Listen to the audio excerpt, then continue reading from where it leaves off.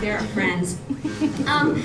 You know, I have to say, like, there are definitely nights when you just feel like, I mean, I don't know if you guys out there know about this, but you just feel like you're kind of tired and you know, it's been a long day and you don't really want to get up or whatever and get on stage and be funny, because that's what you're expected to be when you're Abby.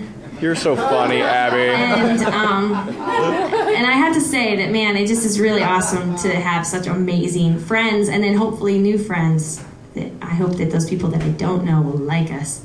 But if you don't, then that's okay, you know, because you can't make everybody like you. No, it's not! But really, it is awesome to have such amazing, like, people that we're surrounded by that we love. Like, Jen and I love you guys, a lot of you, and maybe some of you new people will love too. Just come up and talk to us after the show.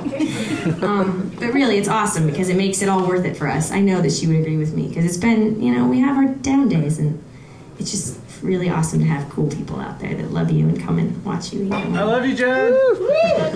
See? Yeah. All right, so that's my little moment. Anyway, I'm done. No, I'm not done. We've got some more songs. This next song is called Lightweight, and it's totally going to bring you guys up for my moment. I think Keith Ledger really did something to me. I don't know what it is, but I was really bummed. I know. All right, this song's for him, okay? Keith, this one's for you.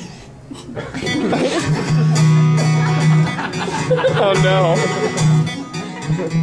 I think she thought that through. Wait.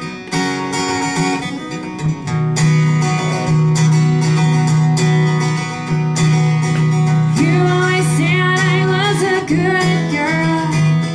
All right. You always said I knew what to do. You always said I wasn't the shy one, but boy, I sure was fooling you. 'Cause when times